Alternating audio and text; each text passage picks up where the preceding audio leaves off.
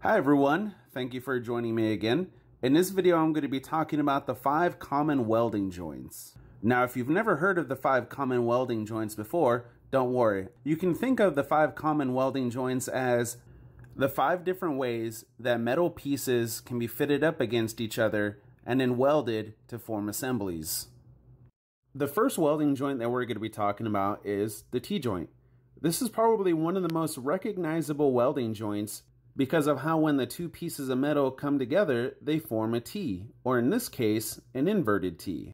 Typically how we would create this joint is by taking one plate in the vertical position, and then taking a second plate that's laying horizontally, and then we stick the vertical plate on top of the horizontal plate, and then weld that in place. And in this case, you can see that on both sides of the vertical plate, there are 90-degree angles. And on the left of this image, you can see a 3D version of what the T-joint would look like.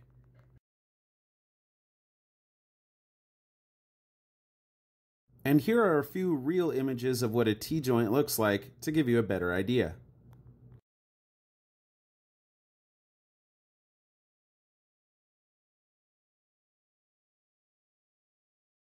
The next joint is called the butt joint.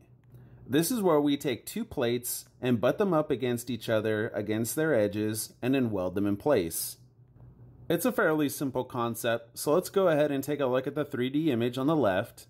The seam that's created when we butt the two plates against each other, that seam where the edges meet is where we're going to be welding. Now this is just a beginner's tutorial, so both plates are butted up against each other all the way. In some other more advanced cases, there's going to be a gap in between the two plates, and this is what's called the root gap, but that'll be covered in another video. And here are some actual images of two pieces of metal that have been welded together to form a butt joint.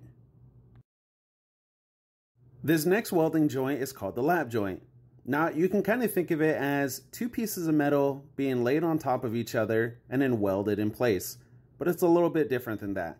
The two pieces are laid on top of each other, but then they're offset slightly so that it appears that one piece is hanging slightly over and off to the side than the other, or you can say that the two pieces are overlapping. And the welds would be placed in the areas where the materials overlap, not on the edges where they're flush.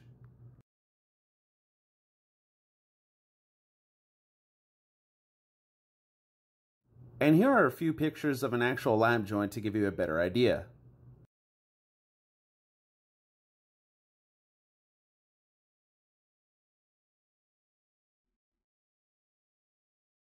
Up next is the edge joint, which is commonly confused with the butt joint. Whereas in the butt joint, the two pieces are laid flat or in whatever position is needed, and then their edges are butted up against each other, and then the weld being placed where they meet. With the edge joint, the two pieces of material are laid completely on one another and then welded along the edge.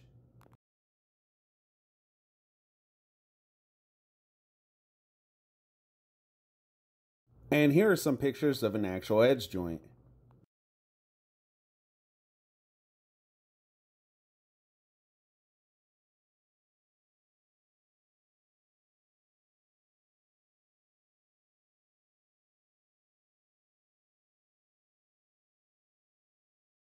The fifth and final common welding joint is called the corner joint.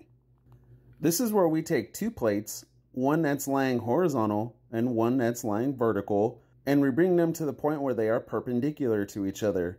But instead of creating a T-joint, we just set their corners against each other, thus creating the corner joint.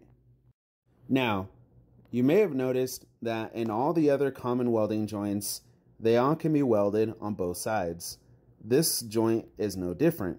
However, the difference is when you're welding on the outer corner, it's called an outside corner joint. If you're welding on the inside corner, it's called an inside corner joint. And believe me, the two actually have a little bit of a difference when you're welding them together.